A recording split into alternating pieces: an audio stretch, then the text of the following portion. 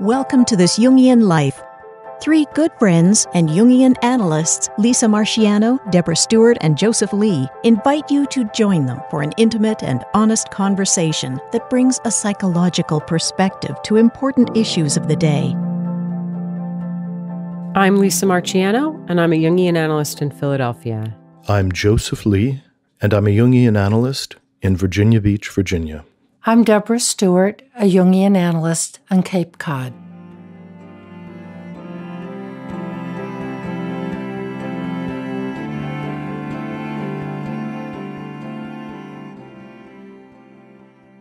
Today, we are going to talk about the stories we create, the narratives we create, the way we make meaning out of what we experience. So there is a big differentiation between, all kinds of mental processes and between what we feel, what we experience in the moment, and then how we remember it, what we think it means, how we make sense out of it.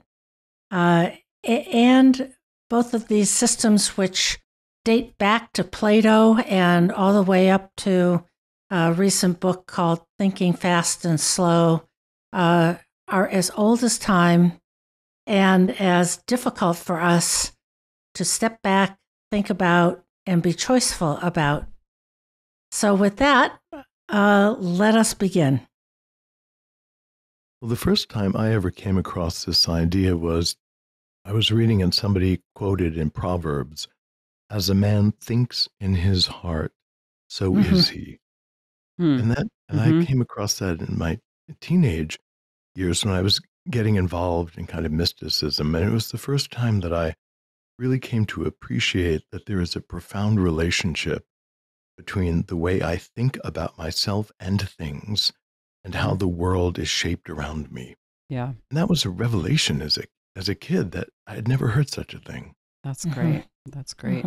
Deb, you mentioned Plato and Joseph, you mentioned the Old Testament. And, there's some thinking about this that Carl Jaspers coined the term the axial age. And it was this time period, sort of roughly around 800 BCE when all of these wisdom traditions were beginning, both, Plato and the Old Testament and also Persian Zoroastrianism, Hinduism, Buddhism, Confucianism, Taoism in China.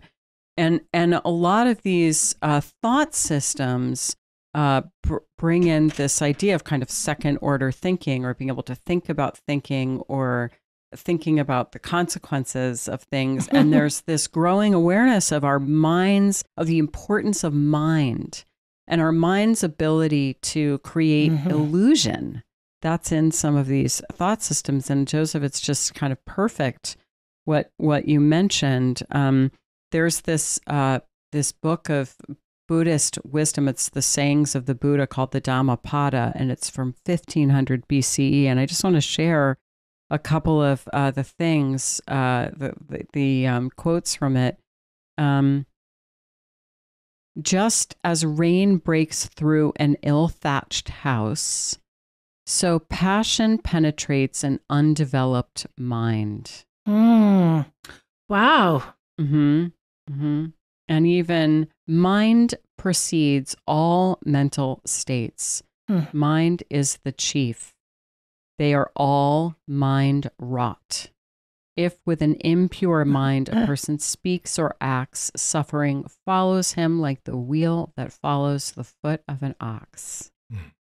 So you're right. It is a revelation to really, really get how much our thoughts shape things. And of course, this is the central insight, I think most people would agree with me with this, behind cognitive behavioral therapy, that it really aims to challenge your thoughts.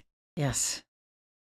What I'm thinking about to contribute to the, sort of the history of all this, it's a great image, is that Plato differentiated these things, imaged them as the chariot and the charioteer. And the chariot with the horses is passion. Uh, and the charioteer is an image of reason or ego and control. And how do those two things work together, or how are they at odds with one another? Because this dichotomy, so to speak, between reason and feeling is as old as man. We have these two different systems, an emotional system and a sort of frontal cortex system. And we don't often pay attention to what's coming from where. And then, as you were saying, Lisa, how do I think about what I'm thinking about this? Mm-hmm. Are the horses running away with me? Or is the charioteer being over-controlling? How are we working with ourselves? Though I think it's not quite as clear as kind of thinking and emotion, right? Because to add another metaphor here, Jonathan Haidt in The Righteous Mind has this other metaphor about the rider and the elephant. And, research shows that we think we're thinking, but usually we're feeling. And then we come up with a clever way to rationalize our decision or our action without even being aware that that's what we're doing. So that we actually are being driven more by emotions. But I think that, sort of the insight that how we think can affect how we perceive things, that is a really valuable insight. And again, I think it's one of the it's sort of the insight upon which cognitive behavioral therapy rests, that you can think about things in ways that aren't accurate, or catastrophizing is a perfect example. You failed a test and then you tell yourself, well, that's it. I'm going to fail out of college. Then I'm never going to be able to get into graduate school and I'm going to be homeless. And I no, but I mean, I talk to people who, we all catastrophize, right? And it's a good thing to catch yourself doing, but you can, what happens is there's this kind of interplay between emotion and thought where you're upset because you failed the test, and out of the upset state are generated very upsetting thoughts. Like, I'm going to become homeless because I'm going to fail out of college and never, ridiculous. But that can make you feel worse. So you do have to attend to the quality of your thoughts and kind of test them. So there's a complicated interplay. How we feel affects how we think, and how we think and what we think affects how we feel. But it's not entirely clear cut, and there's a kind of interdependence of those things. Mm-hmm. I think there's a big difference between thought and attitude. And Jung really felt that was very, very important, that thoughts are like birds that seem to have a kind of temporal presence. Things fly in and fly out, and that they can be precious. Jung was really dedicated to grabbing thoughts, particularly if they were helpful to what he was writing. And attitude is another level of thinking that has become a belief. That is a foundational thought upon which many other things are built. And so much of what we do in all the psychoanalytic traditions is trying to create a condition where a new attitude, a new foundational thought could become present. That's great. Yeah, that's a great way to describe it. Yeah. So we have, as our foundational beliefs, we have stories. We have stories about what's right, what's good, what you're like. We have stories about identity and values and goals. And kids, we get told, oh, you're really, really good at music, or you're not really good at math. And we absorb these stories without the capacity to think reflectively about them, depending on our homes, our childhoods, our cultural surround, etc. And we also have buried stories, stories we're not even aware of, also known as secrets. They're just implicit in our families, schools, religious institutions, whatever. And they've never really been raised to consciousness, but nevertheless, there they are, operating in the background, shaping what we do, shaping our decisions. Yeah, I mean, they're just sort of like implicit assumptions about the way the world is or about who we are. Yes. And it goes down hard when some of these implicit stories about things like fairness and goodness, morality, are challenged out there in the so-called real world. And so we have narratives in many different domains around us, some of which are temporal, and some of which are foundational. One of the things that we work with so much as analysts is the narratives that have to do with self-identity and coherence. That we have a story about ourselves, which can affect all kinds of things inside of ourselves. And some disorders, like a borderline personality disorder, where there is this constantly changing self-narrative. And so the identity can feel very unstable as the narrative shifts based on intense moods and what we happen to remember and what we happen to forget. And that kind of overly fluid shift of narrative can create an enormous amount of anxiety inside of us. So we do need a story about our past, our present, and our future that we are able to hold reasonably in memory so that we don't feel disjointed. Well, and, Jung helpfully offers this idea of the complex. And I think that when we're in a complex, one of the things the complex does is the complex comes with its own story. And it's like when the complex gets constellated, that story gets activated, and that story might be really different from our usual story about ourselves. So, for example, let's say that we had some situations in childhood that felt abandoning. And so we kind of have an abandonment complex. And most of the time we feel okay about ourselves, but when our abandonment complex gets triggered, the story goes something like, I'm not lovable, no one will ever care for me. And it's like it's a distortion, right? It's not true. And we have a lot of evidence to the contrary, but when we're in the complex, we really, really believe that. Yeah. And so that's why, let's say that you have this abandonment complex and a friend cancels on you, and you go into your abandonment complex and you're like, oh, she canceled because because I'm fundamentally unlovable or whatever. You have kind of like an outsized, inappropriate response to it. That's one of the ways that you know that you're in a complex. And then, later on, when you've sort of recovered from it, or maybe you've had a chance to speak to your friend and have your incorrect assumptions, corrected, then you might be out of the complex again. And it might seem strange that you felt that way. But, Jung said that complexes were kind of splinter personalities. And part of the way they affect us is because they come with an embedded story.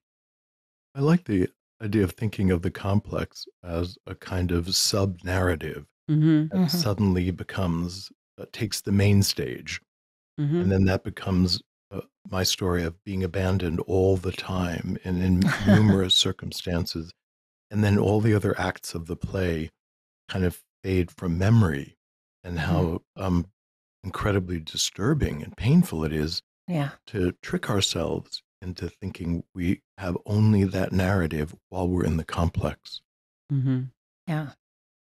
And I think job one with that, working with somebody in the consulting room or an intimate conversation with someone is to say, wait a minute, you were feeling really, really bad. You felt abandoned, you felt rejected, you felt unwanted or unimportant. And that's a hard feeling. It really hurt. Mm-hmm. And it doesn't necessarily mean that the friend who canceled lunch or something at the last minute finds you unlovable or not worthwhile. That's the story. Mm-hmm. So your feelings are legit. You were hurt. You were looking forward to it. It was disappointing. But in order to find out the story, you're going to have to check with that person, who canceled at the last minute. What if something happened in that person's life? What if it has nothing whatsoever to do with you? Mm-hmm. So pulling those two categories apart after the heat of emotion has passed is the task. This is what I felt. It's totally legit, and that's category one. Mm-hmm. This is the story I created. I don't know if that's really out there in the external world. Is that really the story? Mm-hmm. Probably not. And that goes to that wonderful distinction between an event and a story. Yeah. The event is, I'm sitting in the restaurant, it's 12:30, my friend said they would be there at 12. That's an event. Mm-hmm. And then, just the way dreams are set up like Greek dramas, we have a tendency to need to have a story about that, which of course gives it meaning. Yes. The meaning can be generous, or the meaning can be negative, the meaning can be frightening. Some people will sit there and tell themselves a story, oh, my friend must have gotten into a car accident, or that I'm no longer loved, or I was forgotten, or some other story that perhaps is much more resilient. Like, my friend, she probably just lost track of her calendar, so I'm going to sit here and make friends to the person, to the left of me, and we're going to have, bolognese, and wine. But the discovery that we can self-author is a radical thing. Yeah. We have some control, as you were both saying early on in the introduction, is once we realize that we're going to either unconsciously author the moment, or we are going to consciously author the moment, is a revelation. So I want to just offer a couple of personal stories about this. One of which I'm going to be annoyingly obscure about, because I'm just not going to reveal a lot of personal information. But there was a time a number of years ago when a person important to me asked me that I just kind of make a change, and it hit me. It was in some ways a minor change, but it hit me like being, I don't know, like punch in the gut. I just was so upset. And I think I intuited that it might have big consequences. And I was really, really upset. And then like literally 30 seconds later, I thought about the upside of the request, and there were considerable upsides of the request. And when I thought about it that way, like my heaviness lifted around it. And I was like, oh, well, this is great. I'm just going to kind of go with that. I'm going to go with this positive framing of it. And that was good and that was helpful. But I will tell you, years later, it kind of came home to roost. And my initial sort of gut punch was, yes, there were good things about it, but my initial reaction to it was true. Do you know what I mean? Like there were consequences to it. So I thought that was a very interesting experience that I've thought a lot about because I could see how the story I told myself about it at the moment radically changed how I experienced and allowed me to go forward with a lighter heart, and also obscured the emotional truth that I had when it first hit me. So it's kind of a both and. And then I'll tell another story, which is a little bit lighter. But a week ago today, I was in London trying to get to Heathrow Airport to catch my flight. And I was on the Heathrow Express, which I will never do again. Anyway, all the trains were stopped. There was like a problem on the tracks and all of the trains were stopped. So we're just sitting there, they have no information, and the British are so, the conductor's like, I'm so sorry. I wish there was something I could do, and you're just like, I'm on the train, and I'm beginning to get that I'm going to miss my flight.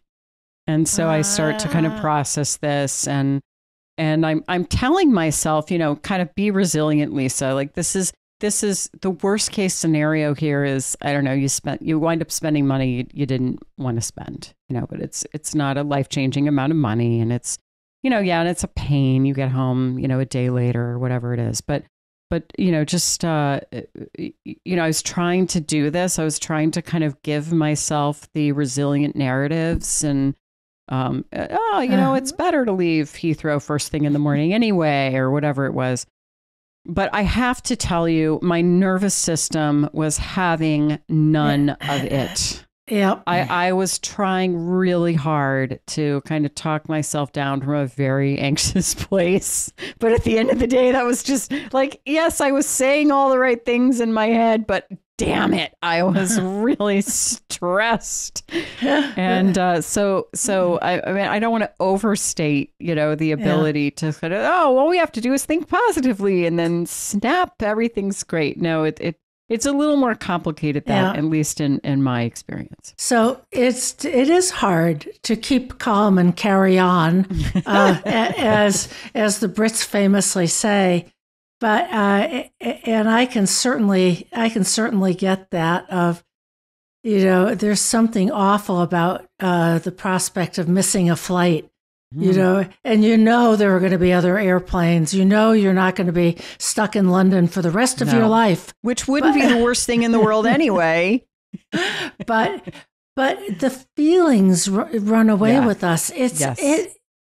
And I think that's just true. I think there are times that, anxiety or shock or 100 other things, feelings are strong and they're powerful. Yeah. And but it can help. I'm asking and imagining that it at least helped you to know that even though you couldn't talk yourself out of the feeling, it was only a feeling. It didn't mean that you were going to be stuck across the pond for the next decade. Mm-hmm. Yeah. And I mean, it's true that, first of all, at some point I started laughing like really hard about it. Like it just got hilarious. I mean, I have this text thread with the United representative that I am never taking off my phone because it's so funny. And it was like absurd trying to rebook on a flight. Anyway, I have read it aloud to a few people as like a dramatic performance, and it has us all in stitches. But so I was laughing about it, and I was also able, even in the midst of this very ridiculous experience with United, I was never rude, because I mean, I think like that's one of the things, right, is when we get really worked up, our feelings can run away with us, and then we can kind of act it out. And I think mostly I wasn't doing that, even though I wanted to. So, but what that reminds me is that the unconscious, or the unconscious fantasy, is already scripting things so quickly in the moment, and sometimes in major arcs of our lives, and that we have to first find the unconscious fantasy in order to deconstruct it before we can construct something else that perhaps is more insightful or adds additional information. And this is something that I've come to appreciate so much in our analytic work. I used to just pause when people would say, well, what really concerns me is thus and such. And then maybe there would be an amplification, or maybe that would be challenged. Maybe it seemed silly, maybe it seemed valid. But what I've started doing, which is so helpful, is asking people to continue that fantasy to its conclusion. And actually lean into the fact that they really do, just below the threshold of awareness, have another bit. And then what would happen? Yeah. And then what would happen? And if they can relax, there's a pretty full story just underneath the surface, which is often particularly if it's an upsetting story, is a maladaptive way to get to something. And perhaps the thing that they want to get to is not necessarily negative at all, but the unconscious strategy that they're holding as they get to it is very difficult. I'll use an example. Yeah, I was going to say that'd be great if you have one. So, this is quite some long time ago. I was working with somebody who is having chronic leg pain and really severe, probably sciatic, probably a number of different things, but it was going on for months and it was just extraordinarily painful. And it just occurred to me to ask this person, as he was going from doctor to doctor to doctor, and then was saying, I'm getting like 2 hours of sleep a night. Mm. And I said, well, I suppose the Tylenol isn't working. And then he looked at me and goes, I'm not taking any Tylenol. I said, well, what are you taking for the pain just so you can sleep a couple of hours? And looked at me and said, I would never do that. I thought, oh. Okay. So then we started the script. I was like, so what are you fantasizing would happen if you took the Tylenol? Well, but then I would wind up needing medication all the time. And then what would happen? Well, then it would just get worse and I'd probably get addicted to Oxycontin. Well, and then what would happen? Well, then I would just give up on life and I would just lay in that bed for days. And then what would happen? Well, I'd lose my capacity to walk. And then what would happen? Well, then I'd have to be institutionalized and I'd wind up in a nursing home. This is where it got really interesting. Mm-hmm. And then I said, well, and then what would happen? And he went into this spontaneous reverie and he goes, well, I would get up really early in the morning when no one was there and I would roll my wheelchair into the art room.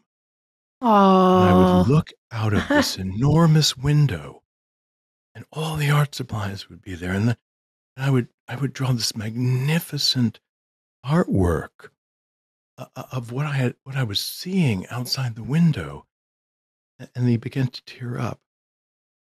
So we just sat there and I said, so you can't imagine liberating yourself from the enormous number of obligations and compulsive working demands in order for you to give yourself an opportunity to take an art class, to set up a little art studio in your house. And so the unconscious strategy is to refuse to treat the pain in your leg in the hope that it will deprive you of your agency or your capacity to work so that you can be taken care of and then you can become an artist. Isn't there a different way to get there? Isn't there a different narrative? Yeah. And that speaks to how these unconscious scripts, narratives are just below the surface and really influencing our choices, sometimes tragically. Yeah, that's really great. That is a really wonderful story that really epitomizes and illustrates the Jungian concept of enantiodromia, which Jung borrowed from one of the Greek philosophers. Can you, either one of you, remember which one that was? Heraclitus. Thank you. That's it. And what Jung posits, and Heraclitus posited, is that one thing will naturally turn to the other. This is a different concept from the pendulum swinging in the other direction. The concept is that out of a powerful state, that state will actually generate its opposite. And by following along and following along and following along with the disaster scenario that this man, hadn't unpacked fully, it led to something that Psyche really wants. Wanted access to creative expression and freedom. And we were barking up the wrong tree, looking at, the somatic problem with the leg.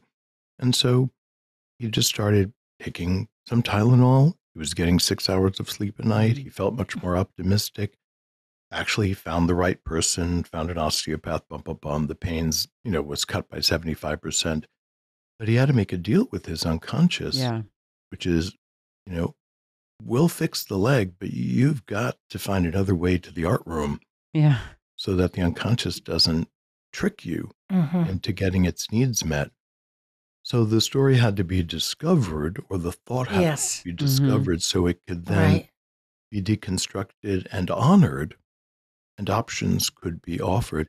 And that's so much of what therapy in general is discovering where the bias is, and then discovering there are many different options that are possible. And I think, it's true that this idea about, what are the stories we tell ourselves? What are our maladaptive core beliefs? What are some of these logical fallacies that we engage in? I'm using all of this kind of CBT language, which is all really valuable. But I think the depth psychological approach goes deeper, because what we're saying is it goes beyond just maladaptive core beliefs, or, we're catastrophizing, or we're, thinking the wrong thing, into saying, no, there are deeper narratives that arise not from the conscious mind, but from the unconscious. And those don't just need to be corrected necessarily. They need to be engaged with.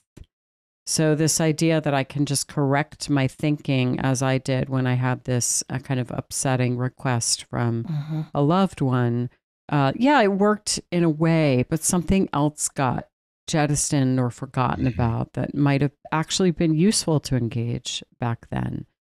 So that's a really lovely story, Joseph. The other thing I want to put on the table is 12-step programs. Because many of us that have maladaptive behaviors, whether it's alcoholism or heroin addiction or compulsive overeating. Let's take alcoholism. I've had many recovered alcoholics in my practice and found them to be incredibly insightful, wise humans. That one of the reasons that they go to the AA program is they need to tell the story of their alcoholism and the consequences of it, and hear other people tell that narrative, because something inside of them wants to justify drinking again, because on a certain level it was so pleasurable. So reviewing the full narrative of consequences allows them to situate themselves in right relationship to the addiction. And there is something about the gods of addiction that make us want to forget and then minimize the destructive potential of something. So sometimes the story we tell ourselves can be painful, but the suffering in our stories is often the part that's transformative. And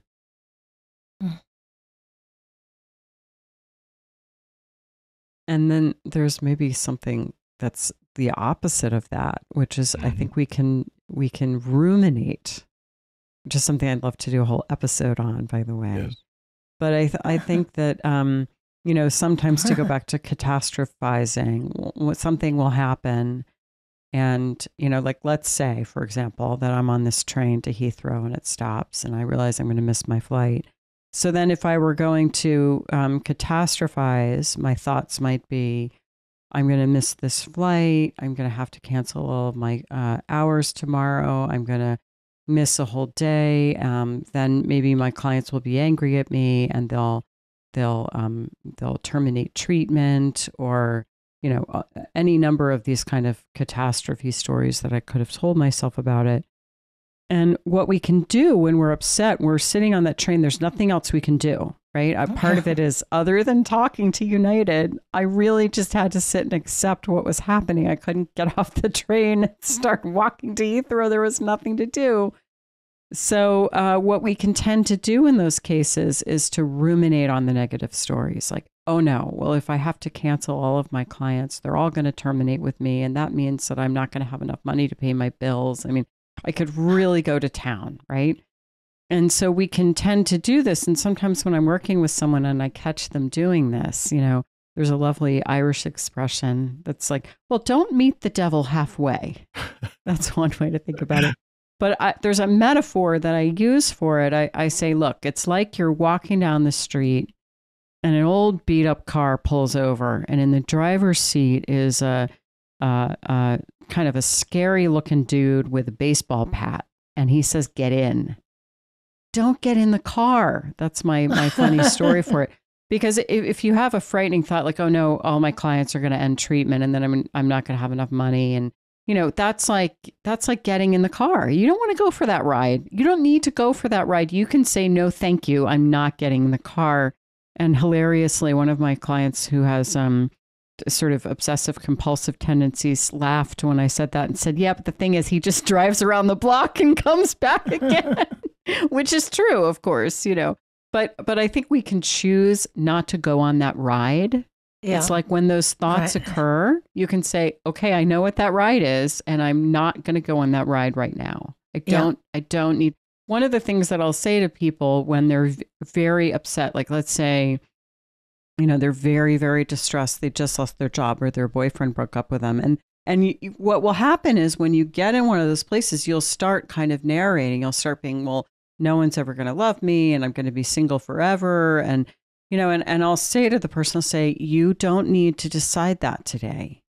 You don't need to think about what's going to happen in 5 years. You can just stay with your feelings and feel your feelings, which, it's really sad, but don't start, in AA, they call it future tripping. Mm-hmm. But it's like, you don't need to make a decision. You don't need to decide how this happened. You don't need to decide when you're really upset. Don't try to think. Don't try to make plans. Don't try to do an analysis. Just be upset because you're not going to think well. And then those thoughts are only going to make you feel worse. Yes. And that's the temptation, and that's the trick that we're wired to play on ourselves. It's very, very hard to sit on the train and just be anxious. Yeah, yes. It feels better almost sometimes to ruminate. Absolutely, and to make up stories and that this is going to happen. And it's a false kind of comfort. And take your example about like a breakup with a boyfriend. It's also very tempting to then say, what went wrong here? What did I do wrong? And what did he do wrong? And there were red flags and I didn't see them because he always did this or he didn't do that. It's a kind of false comfort because then you can fool yourself into thinking that you're doing something. Yes. And now I'm figuring it out. And struggling to create a narrative that makes sense so that my cognitive process can serve to hold my emotional distress. Right. Versus I'm just distressed, I'm upset, I'm hurt, I'm terribly disappointed, and sad. Mm-hmm. And we don't like to be just stuck with our feelings on a train. Whether going nowhere. The emotional breakup train or the train to Heathrow. But yes. Now midnight train to Georgia. But we all need to know: did you make the plane or not? Oh no, I missed the plane. Oh, and what was so funny is there was another plane 2 hours later. Okay. And I was trying to get booked on that one, and literally the train started moving. We pulled into Heathrow. I'm jogging along in Heathrow trying to get to the gate, still not booked on the next flight. So I'm like literally standing in front of that little kiosk where you're checking in, like waiting for them to say, okay, you're booked. But in the end, it all worked out. And you know what? The later flight back was kind of a bummer because I got in quite late. However, the later flight was so empty that I had 3 seats to lie across. So in the end, it worked out better. Absolutely. Life is in your favor. Well, there's usually a good way to look at things too. I want to just go to the work of Byron Katie, if anyone is familiar with her. She has this thing that she calls the work, and there are 4 questions. And the questions are, is it true? So it's either yes or no. And then the second question is, can you absolutely know that it's true? So let's say that your friend stood you up for lunch and the fear is, I'm unlovable. Is it true? Yes or no? So maybe you say, well, yes, it is true. And then question 2 is, can you absolutely know that it's true? Which I think Joseph goes to some things that you talk about a lot. You know, it's like, do I really have any evidence that this is true? What is the evidence? Can I know this for certain? And a lot of times it's like, no, you can't. And then the next question is, how do you react? What happens when you believe that thought? So how does that thought influence your actions, your beliefs? And then the final question is, who would you be without that thought? That's a great question. Mm-hmm. So I like there's so many good things in that, have that as a bit of a protocol, because it evokes the observing ego. Yes. That some other part of us is able to look down and ask questions that are not inherent in the moment. And that gives us breathing room, not just by answering those, but breathing room in many other places we might go, just questioning. It's a kind of an invocation of a metacognition. Yeah. It's reflective capacity. Absolutely. And it gives us the ability, which is very helpful, to step out of the feeling and being caught up in a complex or a lot of emotion. At least you can know that there is another perspective. You know, it may not sort of have a lot of emotional resonance in the moment of, you know, if you've just broken up with somebody or you're stuck on the train to Heathrow. but at least you can know that there is more than one facet to this. And that in itself is, I think, a huge comfort. At least you're not all caught up in the whirlpool of the emotion and the meaning and the thinking that all get mixed in together. It's like having a big feeling, I can't really think about this right now, but at least I know there are other possibilities. I'd also like to mention the power of narrative and storytelling relative to our relationship to the collective and our relationship to other people, which is something that has, in one way or another, has become so powerful in the world of social media that we manipulate, consciously or unconsciously, manipulate personal narratives to serve various psychological needs. So we create envy posts on Instagram so that we can try to maintain self-esteem, that we demonize our ex-husbands and wives as a way of justifying our past behaviors or preemptively protecting against criticism. We tell stories of devaluing our bosses or companies we were fired from. So we have a sense of minimizing any feeling of loss in ourselves. We slander people and tell a narrative in order to somehow express our anger or our need to be powerful.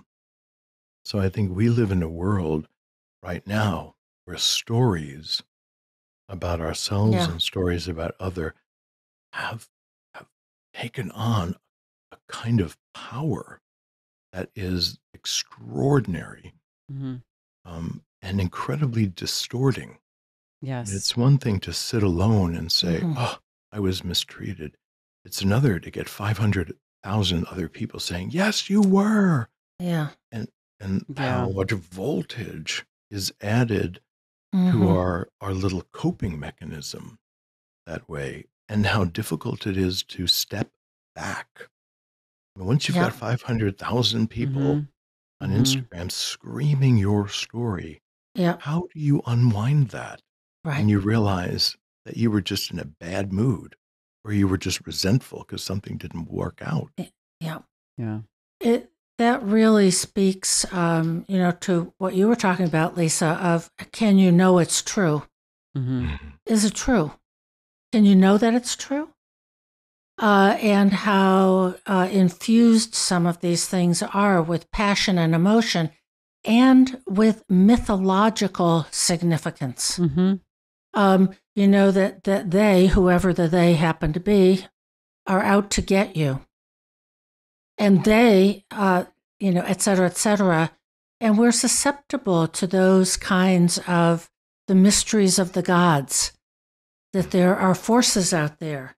And if we read that there are, I don't know how many thousands of people on some social media channel, that all believe that, my God, the sun is starting to rise in the west, it taps into that part of us that is like, whoa, oh my God, we live in a crazy world. This would be the craziest thing ever, but it could happen.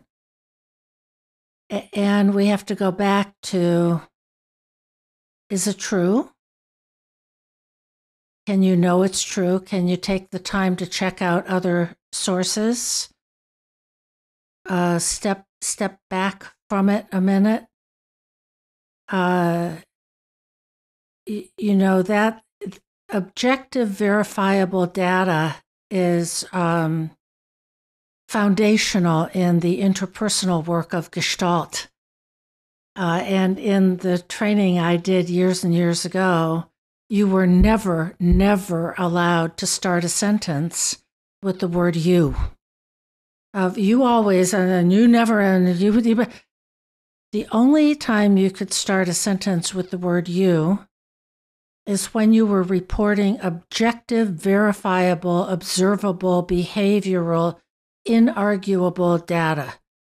You just blinked your eyes. You are breathing in and out on a regular basis. And so I'm going at this from a couple of different angles of, is it true? Can you know that it is true? Do you have other data to break the very strong tidal pull of feeling, personal feeling and anxiety, and that mythological substrate that is very powerful? Can you step outside and go, wait a minute. Do I know that it's true? And can I really trust that?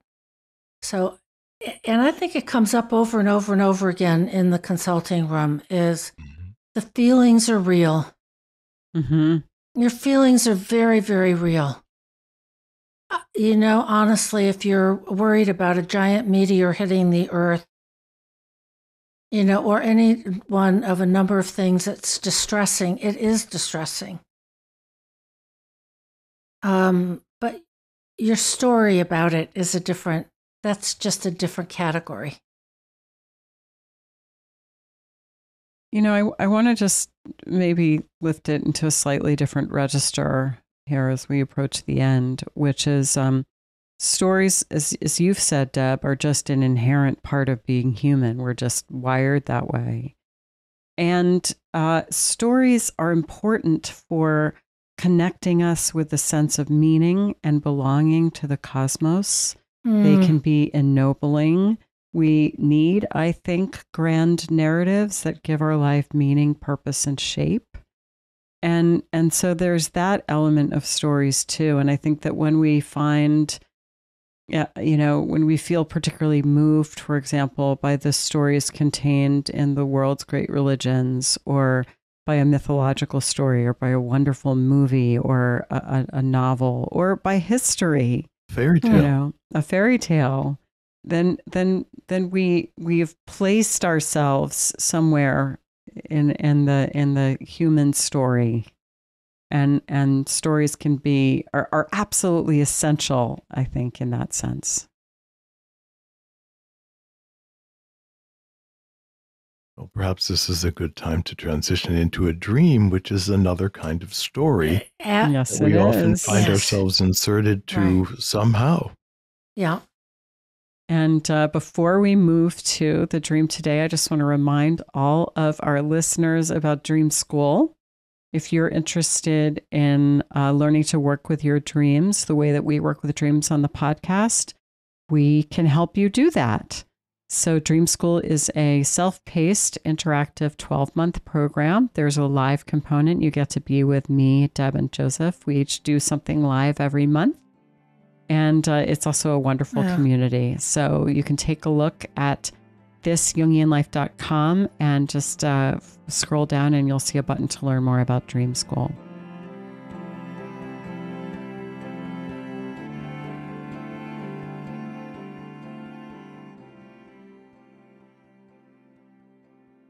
So today's dream comes from a woman who's 30 years old and works as a writer. And she has titled her dream, because it is a story. We ask people to title their dreams, Lost Cat. And here's the dream. I'm in school again. I learned that this semester we're reading a book that in real life I helped to adapt during the height of the pandemic. She notes that she's a screenwriter. I have a sense of dread because while I've read it many times before, despite my knowledge, I never connected with it. The class takes a field trip to my childhood home. I dream about my home often. My mother lost it abruptly to bankruptcy when I was 19. A thick snow covers the ground. I open the back door and a cat runs out into the snow. I call for it and then realize that I'm calling the wrong name. Irina? Ivanka? I can't believe that I can't remember its name. I feel a panic that I have lost my childhood cat. Every time I call out the wrong name, another animal shows up. And soon I am surrounded by cats and dogs and goats and chickens, but none of them are her. I get increasingly desperate and sad, certain I've killed the childhood cat. Then I wake up. After a year, here's the context for the dream. After a year without work due to the writer's strike, I got a job as an assistant to a writer that I have worked for before. We have had candid conversations about his desire for me to have more creative say and autonomy than in the past. But I fear that I will not be able to transcend the subservience of the role, something I have struggled with in the past. It feels like a regression to take another support staff role at all. The main feelings in the dream were panic, guilt, self-flagellation, and disbelief. How could I not remember something so simple about my past, the cat's name? And for additional context, she notes, leaving my small town in Michigan for a selective East Coast university was the defining part of my young adult life, as I was very devoted to my studies and think often about the significance of education to my early identity. The loss of my childhood home felt in many ways like the end of my childhood. I had seen my father die of a heart attack when I was 5, outside the back door that I mentioned in the dream. When my mother lost the home, it stirred up an anger in me that I would forget him. So there's so much in this dream and in the context, and I found it very poignant.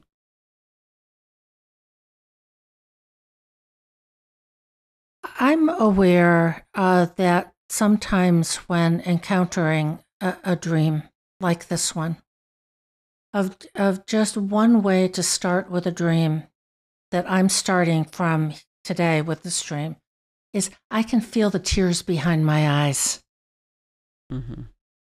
So it's a clue of pay attention to how powerful the affect is, that it feels like I'm catching something from this dreamer. Of course, it's resonating in me, but just when something like that happens with a dream, just pay attention to it. Of something very powerful is happening here. One of the things that I notice about the dream, picking up on a slightly different note than you did, is that it has two parts. It has a little kind of preamble, and then there's the main action. So we have to be curious about how those might be related to one another. So there's she's in school again, which is a very common setup for dreams. And she's reading this book, and she has a sense of dread because she knows it really, really well, but she's never had a connection with it. And by the way, I'd be so curious what that book is. And then, boom, the class takes a field trip and to her childhood home. So I'm curious about the relationship between something that you've had to work on. I would imagine adapting a book to a screenplay. I've thought about what would be involved in that. It must be just a tremendous amount of work. Every time I think about that, it feels like, oh my God, that would be a huge amount of work. You must have to really know the book so well. You must have to read it and reread it and reread it. So she's done all of this work on it, but she never felt connected with it. So there's maybe a kind of emotional block there or something. And then there's this sense of not being connected with, or fearing to lose connection maybe with the cat. And then we know from the context possibly with this memory of her father.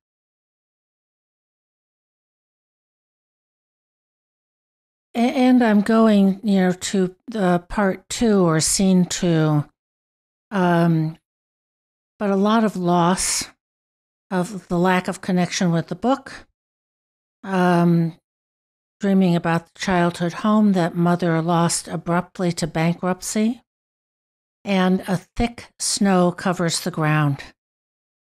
And water images are very powerful in dreams, and snow is a form of frozen water, which often relates to feeling.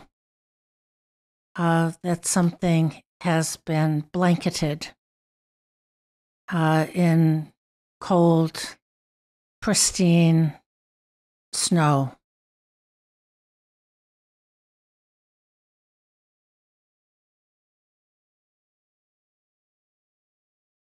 So I'm having an intuition that I want to share, which I think builds on everything that we've just said, which is she's worried about losing the connection to her father. She's worried about losing, or at least that was her experience when she was 19. She's in the dream, she's worried about losing the connection to the cat. I wonder a little bit if the meaning of the preamble, as I've dubbed it, alongside these other images, is that, she lived the loss of her father. She was there. She saw it. She must have missed him. And yet it may be that it was such an overwhelming experience that those feelings somehow never really got felt. And that would sort of map onto this idea that you know the book really well, but you never really felt a connection with it. So somehow she lived this experience, but there's some unfelt feelings around it. And that's the both in the dream with the sorrow and the panic about losing the cat, the actual feelings, but also the fear of not finding it. I mean, cats are very feelingful animals, so that there would be some feeling that was never really fully registered or metabolized from that period of life. Mm-hmm.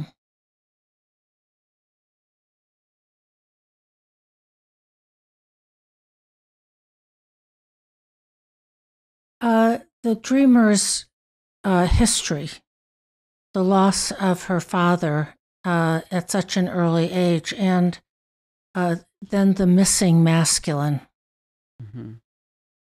and mother and child, and maybe siblings in the realm of the feminine. And cats are such a famous image of the feminine. Marie-Louise von Franz wrote a book, sort of an exegesis of a fairy tale, but cats as images of feminine feeling, and that's what is endangered. And the dreamer has lived that with a presumably somewhat precarious ability to keep a house that's finally lost, and maybe her job of being a staff writer again, and the bankruptcy of losing the home, of, an overall image of precariousness.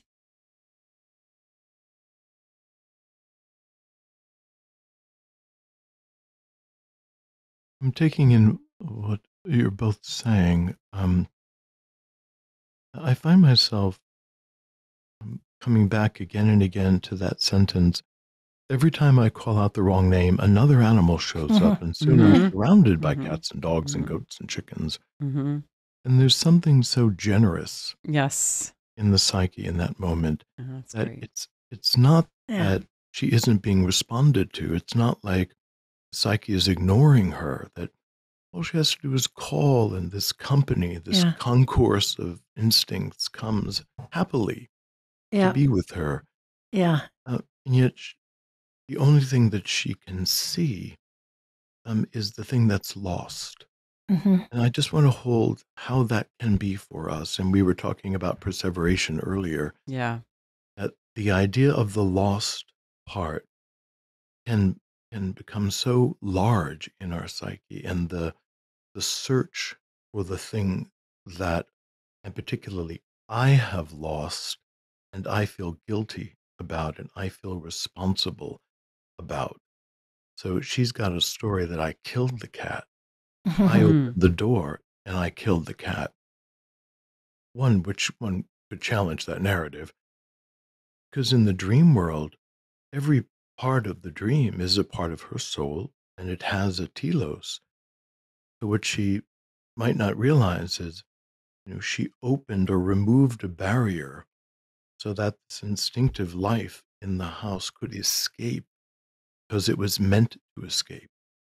It was meant to be freed from the complex of the childhood home. And even though the ego is saying, no, please let me stuff you back in there, you couldn't possibly be okay for you not to be trapped in the childhood home.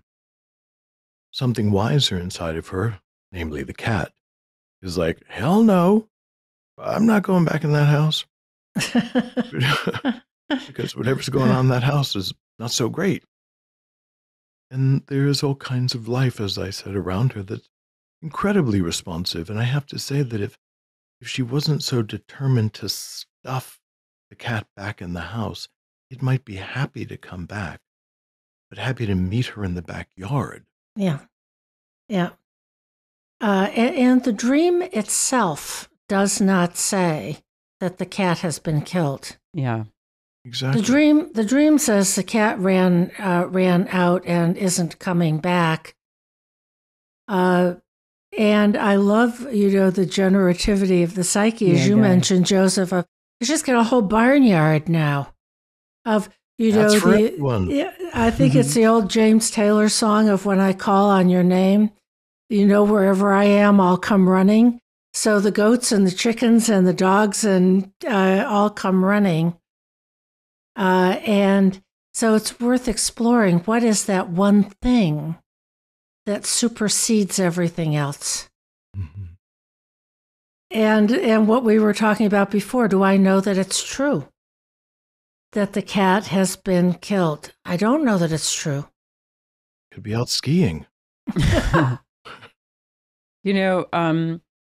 I was having this sort of intuitive feeling that somehow the dream was related to her work dilemma. And Joseph, you've helped me maybe kind of get there part of the way, because, the point about her assuming, I killed the cat, that's absolutely, that is a particularly neurotic kind of tendency that many of us have.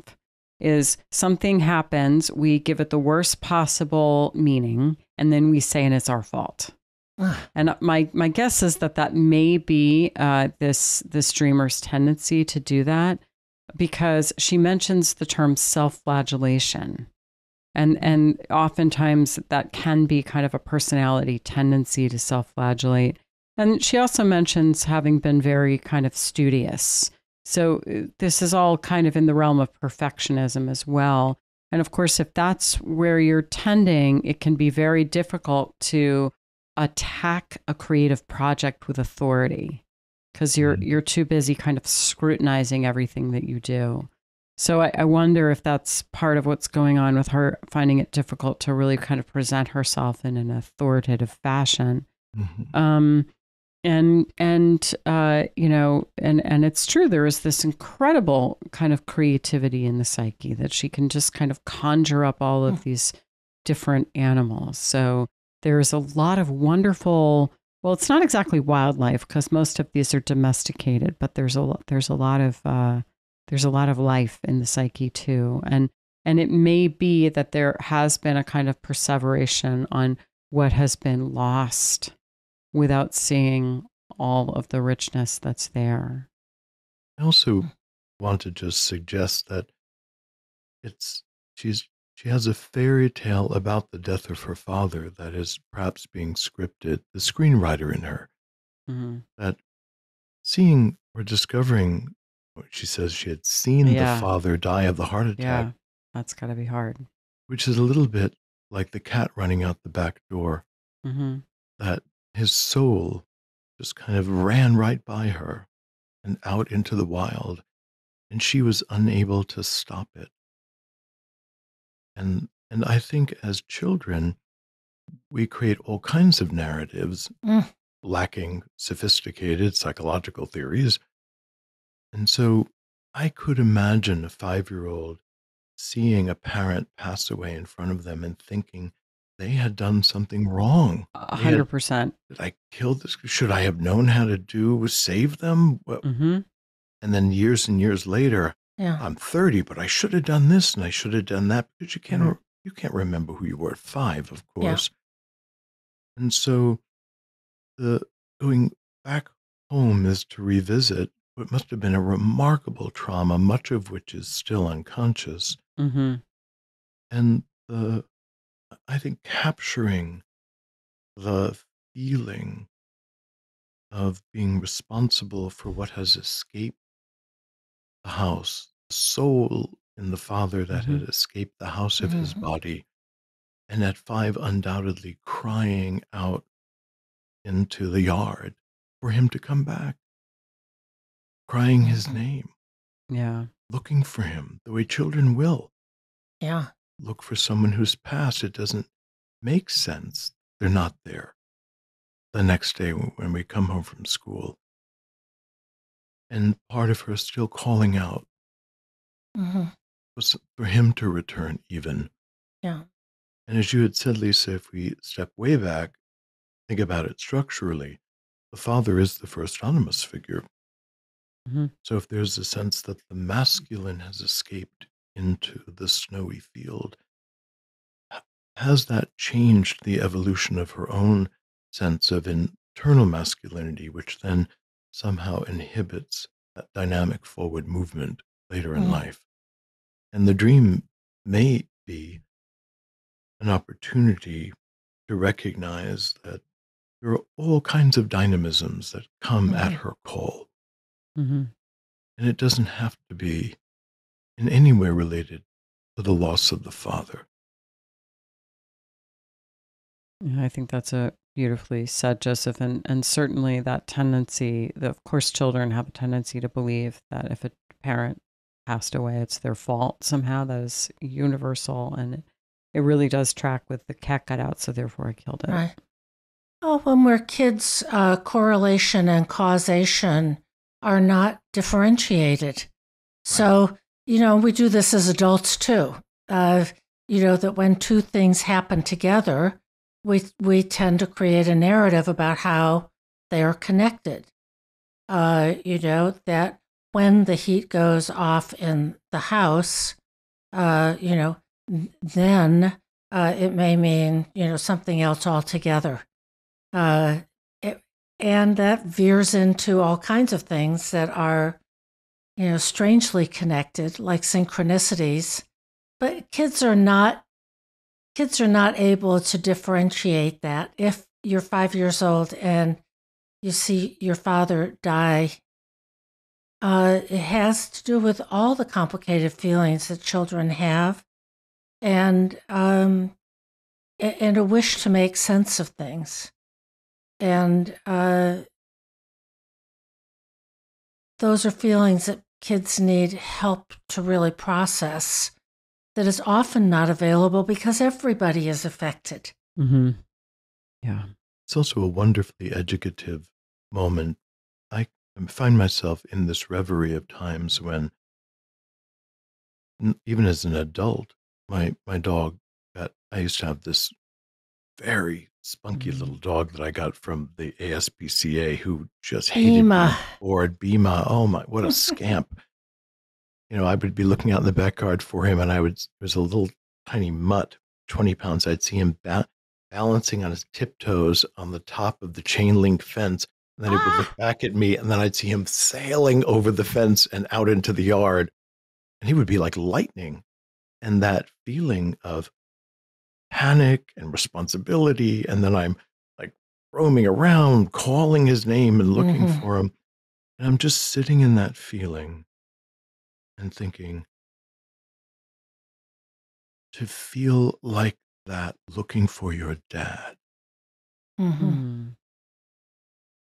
it educates my soul about how a 5-year-old might have felt, Yeah. and the desperate longing and the hope and the fear it conveys so powerfully. Yeah.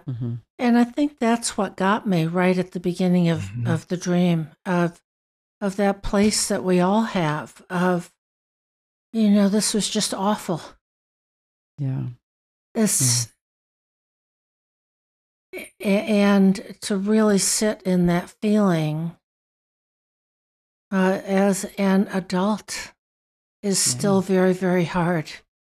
To call and to call and to call, and for all And of he's that never longing coming back. collapse. He's never coming back, but dogs and cats and goats and chickens have shown up. There's new life. Absolutely. You're not alone. Yeah. You're not alone. You've been listening to This Jungian Life. From our website, thisjungianlife.com, you can follow us on Twitter, like us on Facebook, help us produce future episodes by funding us through Patreon, and submit your dreams for possible interpretation on another episode. We'd like to thank our listener who shared a dream for today's show and hope you'll let us know what topics you'd enjoy hearing more about. Until next time, keep living this Jungian life.